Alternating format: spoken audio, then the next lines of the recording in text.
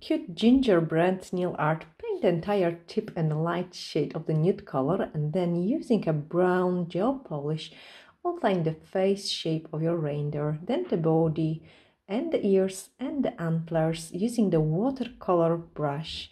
Once you have done that, top coat the entire design with the high shine no wipe top gel, cure 60 seconds, and then using the white paint French gel and the dotting tool, add some detail inside the nose and the tummy, outside the tip, then paint some eyes using the D-liner brush. Once you have done that, add some cute smile to that face. He start looking awesome, but we have to outline the entire reindeer. So pick up a small amount of the paint and just go around it.